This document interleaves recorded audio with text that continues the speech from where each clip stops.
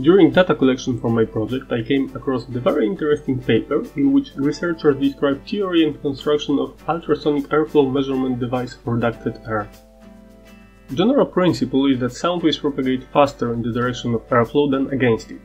Based on the precisely measured transit times in both directions, it is possible to calculate speed of airflow. But is it possible to build such a device at home with cheap components and achieve satisfactory precision?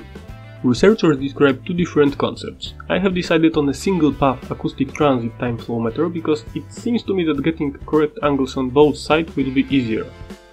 One of the most accessible and easy to use ultrasonic sensor is 30 kHz SR04.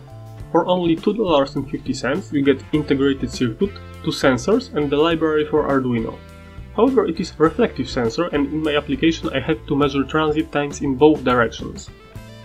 So my idea is to use two of these and make distance between transmitter and receiver a little longer. To do this I have desoldered sensors and connected them to original PCBs by wires.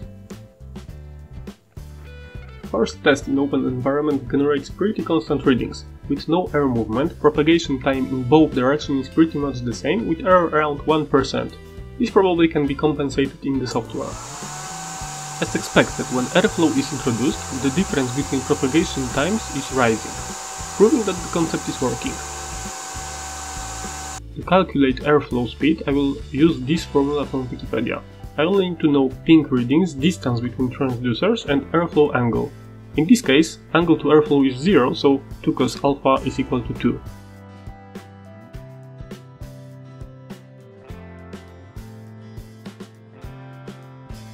After adding this formula to Arduino sketch, I get airspeed in meters per second. When there is no airflow, the value is close to 0 and it seems to rise with airflow speed increase. The question is how close are those readings to real values and if it is accurate enough for residential HVAC systems.